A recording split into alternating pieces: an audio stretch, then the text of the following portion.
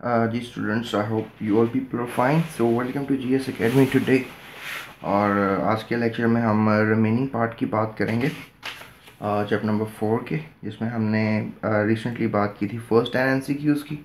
और आज जो है we gonna talk about the last 10 MCQs. So quickly went towards the topic. The पहला MCQ जो हम डिस्कस करने जा रहे हैं, covalent bond involves the. Covalent bond में जो है क्या चीज़ होती है, मतलब what the covalent bond is. Students, covalent bond को अगर हम देखें तो covalent bonding is just because of sharing of electron. जो भी कोवलेंट बॉन्ड होगा, राइट, कोवलेंट बॉन्ड, उसमें आप देखोगे sharing of electron, right. What you will say mutual sharing of electrons. जैसे आप देखो, हाइड्रोजन है, पीरियोडिक टेबल का पहला एलिमेंट है, इसमें सिर्फ एक इलेक्ट्रॉन होता है और दूसरे एटम में भी एक है. तो आप ये देख सकते हो, that is known as mutually shared electrons. Used to call it as mutually shared electrons, or you can call it as bond pair. इसमें इस एटम से सिर्फ एक इलेक्ट्रॉन इन्वॉल्व है, राइट. सो और इस एटम से भी एक इलेक्ट्रॉन इन्वॉल्व है. So you can just say that कि यहाँ पे अभी दो electrons as a whole involve हैं. याद रखें हमेशा दो इलेक्ट्रॉन्स ही इन्वॉल्व होते हैं बॉन्ड पेयर बनाने के लिए, ठीक है. इफ़ एनीबडी आस्क यू कि कितने इलेक्ट्रॉन्स होते हैं बॉन्ड पेयर बनाने के लिए, तो यू मस्ट से हिम के दो इलेक्ट्रॉन्स होते हैं. You call it as a shared pair of electron, as a shared pair of electrons. So that structure could be written in a form of like this single line. The single line shows two electrons like this. ये दो electrons हैं, ये single line इस बात को show करती है. That makes a single covalent bond. That makes a single covalent bond. Covalent means कि दोनों का valent co हो गया है, यानी एक जैसा हो गया है. और याद रखिएगा, हाइड्रोजन जो है वो बॉन्ड अपना डुप्लेट रूल पूरा करने के लिए बनाता है, ठीक है. So there we have 11th MCQ. Covalent bond involves the donation of electrons, exception of electrons. Donation of electrons students ionic bond में होती है, ठीक है. और एक्सेप्शन ऑफ इलेक्ट्रॉन्स यानी एक्सेप्टेंस, और ये एक्सेप्शन कह लें. एक्सेप्टेंस मीन हासिल करना. हासिल करना जो है ये होता है समथिंग लाइक आयनिक बॉन्ड में ही होता है. So if atom A is there, atom B is there, अगर ये इलेक्ट्रॉन ए से बी में ट्रांसफ़र कर देता है तो ये डोनर हो गया और ये एक्सेप्टर हो गया. कोऑर्डिनेट कोवलेंट बॉन्ड जैसी एग्जांपल्स हमने पढ़ी हैं, जिसमें बॉन्ड पेयर जो होता है वो एक ही एटम डोनेट करता है. इसके बारे में बात करूँगा मैं आपसे. शेयरिंग ऑफ इलेक्ट्रॉन्स होती है और इसके अलावा रिपल्शन ऑफ इलेक्ट्रॉन्स होती है. अच्छा स्टूडेंट्स, मैं आपको एक और बात बताता हूँ. जब इलेक्ट्रॉन्स जो हैं करीब आते हैं, यानी एटम्स करीब आते हैं, तो इन एटम्स के करीब आने पर, क्योंकि इलेक्ट्रॉन्स नेगेटिवली चार्ज पार्टिकल्स होते हैं, इनमें रिपल्शन भी होती है, ठीक है. You can just use the spelling like this. और रिपल्शन होना is just because of same similar charges. It depends upon the nuclear attraction as well. अगर इस न्यूक्लियर का होल्ड काफ़ी अच्छा हो जाएगा इस इलेक्ट्रॉन पर भी, इस इलेक्ट्रॉन पे भी, तो फिर रिपल्शन फोर्सेस जो हैं वो डोमिनेंट नहीं हो सकेंगी. इसके बाद का मतलब ये है कि ये दो इलेक्ट्रॉन्स जो हैं ये मतलब करीब तो आ रहे हैं, रिपल्शन तो हो रही है, लेकिन इस न्यूक्लियस की और इस इलेक्ट्रॉन की अट्रैक्शन भी हो रही है, ठीक है. यानी टू फोर्सेस एक ही वक्त में एक्ट कर रही हैं, the forces of attraction and the forces of repulsion. अब ये डिपेंड करता है फोर्सेस पर. जौन सी फोर्सेस ज़्यादा होंगी, इनमें से कोई भी हो सकती है, तो उस लिहाज से देखा जाएगा कि एटम्स इधर बॉन्ड बनाएंगे, ठीक है, इधर बॉन्ड बनाएंगे या इधर बॉन्ड नहीं बनाएंगे. तो you can just say it कि अगर अट्रैक्टिव फोर्सेस डोमिनेट हो गई हैं, dominant mean you can just say that कि डोमिनेंट मीन्स भारी हो गई हैं, यानी जीत गई हैं, तो there is always a chance कि बॉन्ड बन जाएगा. इसमें भी ऐसा ही हुआ, जब दोनों एटम्स करीब है तो ये इलेक्ट्रॉन्स जो थे they just really get into a kind of space कि अब ये बॉन्डिंग हो गई, तो रिपल्शन डाउन, attraction wins तो हाइड्रोजन हाइड्रोजन बॉन्ड बन जाएगा. That's why they have given this option, repulsion of electrons. But the very right answer is option number C for this MCQ, right? So आगे चलते हैं. Let's talk about, we are talking on chapter number 4. Everybody knows that, I think. As I just, if you have seen my previous video, तो आपको इस बात का अंदाजा होगा. Structure of molecules, right? We are talking about structure of molecules. आखिर में थोड़ा सा structure of molecules के बारे में भी आपसे बात करूँगा. How many covalent bonds does this is the molecule known as acetylene. Let me tell you, students, acetylene, you call it as acetylene, right? Acetylene means a molecule of 2 carbon atoms, right? That is the structural formula of this molecule. जो formula आपको ऊपर नजर आ रहा है, इसका ये structural formula है, right? That's the structural formula, and that is the condensed formula. आप कॉपी पेंसिल साथ लेकर बैठ सकते हैं, ये नोट्स कॉपी कर सकते हैं आप. जब आपका टीचर आपको समझाएगा तो आपके लिए इजी हो जाएगा.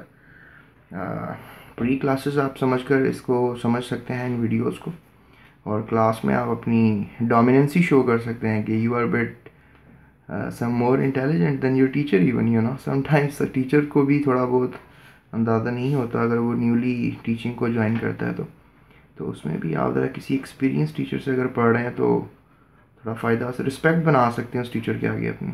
सो acetylene, right?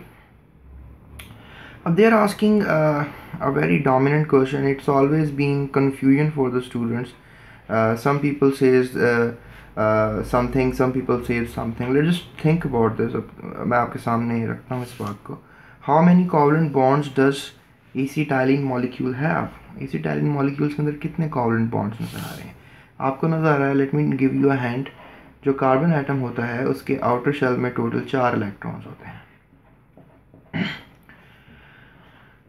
So 1 2 3, that's number 4. 1 2 3, that's number 4. और ये जो हाइड्रोजन है डेफिनेटली ये भी जो है कह लें आप इसे बॉन्ड बनाना है. So that's a bond pair. That's a bond pair. I think these are 3 bond pairs we have, right? 1 2 3, that's the inner one, number 4, and that 5. That makes a sense.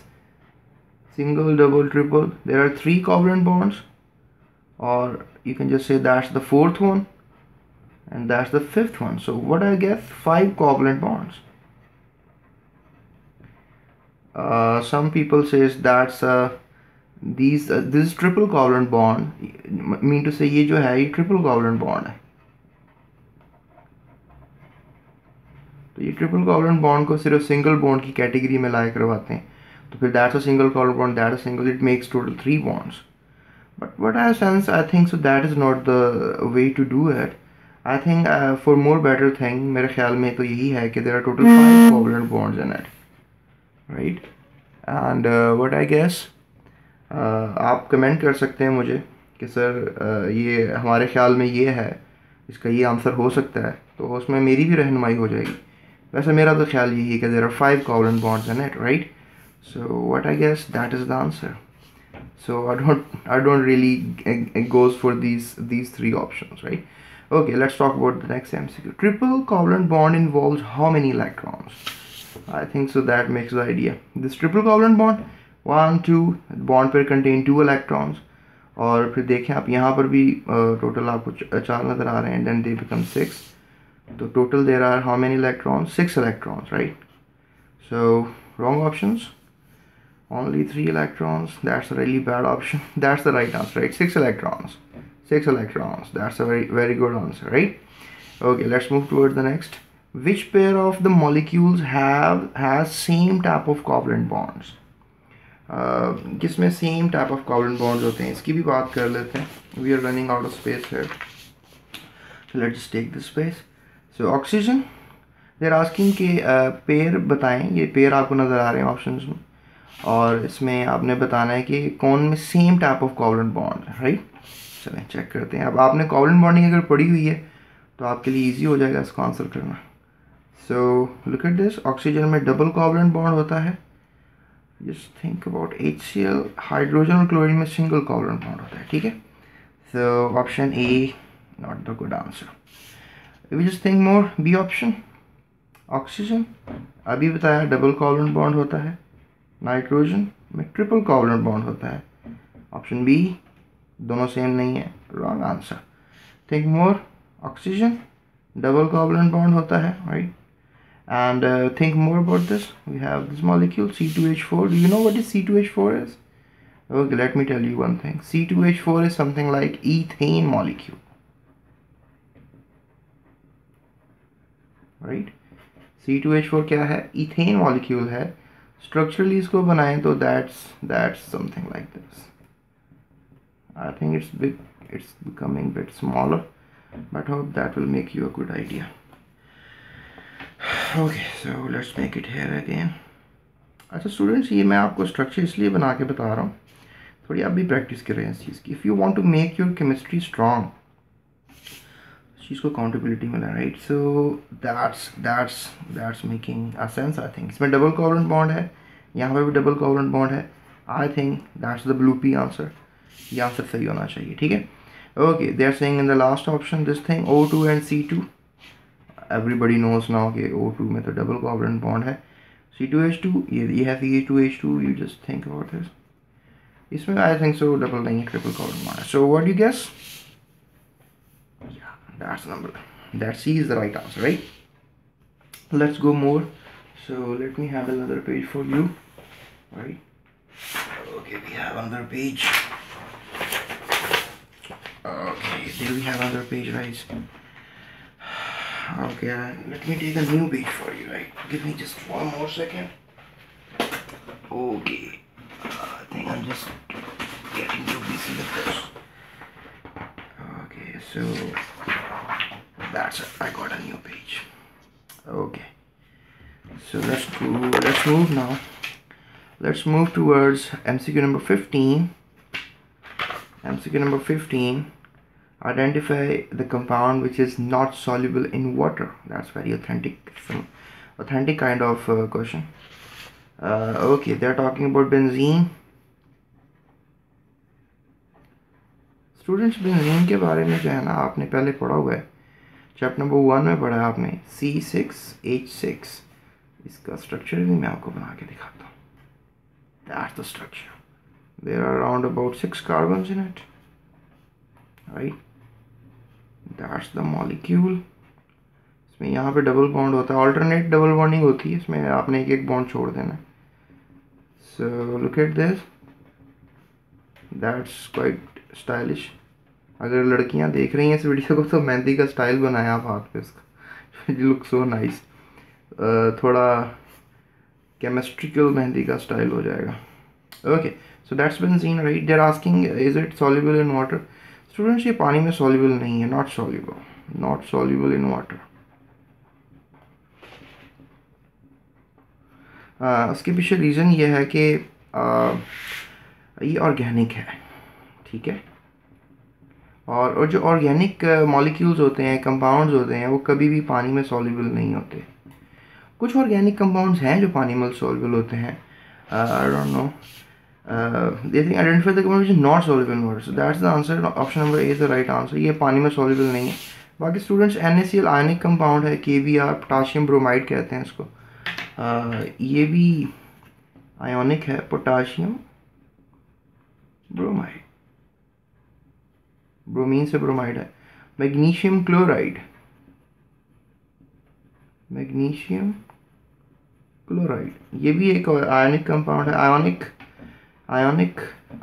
अच्छा, इसमें मैं आपको बताता हूँ, इसमें सारे बॉन्ड कोवेलेंट हैं. तो ऑर्गेनिक कंपाउंड जो होते हैं ना स्टूडेंट्स, यूजुअली कोवेलेंट ही होते हैं. और कोवेलेंट कंपाउंड यूजुअली पानी में सॉल्युबल नहीं होते. ना सिर्फ बेंजीन, आपने शायद कभी बेंजीन देखा नहीं है, लेकिन आपने पेट्रोल को ज़रूर देखा होगा. स्टूडेंट्स, पेट्रोल भी पानी में हल नहीं होता. आप कभी करके देखें. डेली आप लोग सालन खाते हैं, उसमें सालन में आप देखते हैं ऑयल ऊपर आ जाता है. ऑयल भी पानी में हल नहीं होता है. ऑयल भी you can say that organic molecule है. पेट्रोल भी ऑर्गेनिक मॉलिक्यूल है, राइट. सो होप सो इसका भी मैंने जस्टिफाई कर दिया आपको. Let's talk about 16. Which one of the following is an electron deficient molecule? Very interesting, one of my favorite MCQ. Electron deficient molecule students बताना है यहाँ पे। चलो मैं आपको बताता हूँ। बोरॉन जो है ना students, boron is something like fifth element of the periodic table containing 11 mass. 5 electrons होते हैं, पहले शेल में 2 इलेक्ट्रॉन्स हैं और दूसरे शेल में स्टूडेंट्स इसके टोटल इलेक्ट्रॉन्स की तादाद 3 होगी, ठीक है। और बड़ा ट्रायंगुलर टाइप मॉलिक्यूल है, यहाँ पर बोरॉन होता है और यहाँ पर 3 फ्लोरीन लग जाते हैं, that becomes BF3, boron trifluoride. इसके बारे में, इसकी केमिस्ट्री थोड़ी ज़रा आपको आनी चाहिए। वैसे बोरॉन ट्राइफ्लोराइड स्टूडेंट्स ऐसा मॉलिक्यूल है, यू कैन से, जिसमें इलेक्ट्रॉन डेफिशिएंसी रहती है। कैसे? अगर बोरॉन आउटर शेल से हमेशा बॉन्डिंग होती है, याद रखिएगा। सो ये आउटर शेल के इलेक्ट्रॉन्स देखो आप, तो ये टोटल कितने हैं? 3 हैं, right. There are total 3 in number. सो अब मैं आपके सामने क्लोरीन के इलेक्ट्रॉन्स बनाता हूँ, ठीक है। फ्लोरीन के टोटल 7 इलेक्ट्रॉन्स होंगे आउटर शेल में। So there are 6 electrons for this, और ये बॉन्ड पेयर हो गया। टोटल फ्लोरीन के स्टूडेंट्स 8 इलेक्ट्रॉन्स हो गए। यहाँ पर देखें, यहाँ पे भी आपको नज़र आएगा टोटल 8 हो गए हैं, ठीक है। और यहाँ पे भी आपको नज़र आएगा अब टोटल 8 हो गए हैं, ठीक है। सो लेकिन आप अगर बोरॉन की तरफ देखेंगे ना स्टूडेंट्स, तो you will be just saying a very interesting point कि बोरॉन जो है इट कंटेन 6 इलेक्ट्रॉन्स। ये देखें, 1 2 3 4 5 6। बॉन्डिंग बनाने के बावजूद 3 इलेक्ट्रॉन थे, तीनों शेयर कर दिए, लेकिन उसके बावजूद इसके पास 8 इलेक्ट्रॉन होने चाहिए थे, क्योंकि बोरॉन पीरियोडिक का 5वां एलिमेंट है, as I told you before. तो इसको फॉलो करना चाहिए नियॉन को, यानी ट्राई कर रहा होता है नियॉन को फॉलो करने के लिए। नियॉन स्टूडेंट्स पीरियोडिक टेबल का 10वां एलिमेंट है, 20th इसका एटॉमिक मास होता है नियॉन का। तो आई थिंक सो ये फॉलो नहीं कर पाता नियॉन को, क्योंकि इसके पास 6 इलेक्ट्रॉन्स होते हैं। इसके आउटर शेल में नियॉन के जो हैं वो टोटल 10 इलेक्ट्रॉन्स हैं, तो पहले शेल में इलेक्ट्रॉन्स इसके स्टूडेंट्स 2 होंगे, और फिर आखिरी शेल में इसके स्टूडेंट्स जो इलेक्ट्रॉन्स हैं डेफिनेटली वो 8 हो जाएंगे, ठीक है। तो इसका ऑक्टेट कंप्लीट है नियॉन का, तो डेफिनेटली फिर बोरॉन भी चाहेगा समथिंग लाइक ऑक्टेट, तो लेकिन इसके पास 6 इलेक्ट्रॉन्स रहेंगे। सो दैट्स हाउ ये क्या कहलाएगा? Electron deficient. So that's the idea, और you can just say that electron deficient molecule boron trifluoride है। अगर आप मतलब और भी गेस करना चाहें, just think about this, ये आंसर है इसका। अमोनिया की बात करें तो ये इलेक्ट्रॉन डेफिशिएंट नहीं है। Let me just draw the diagram for ammonia. Okay, ammonia में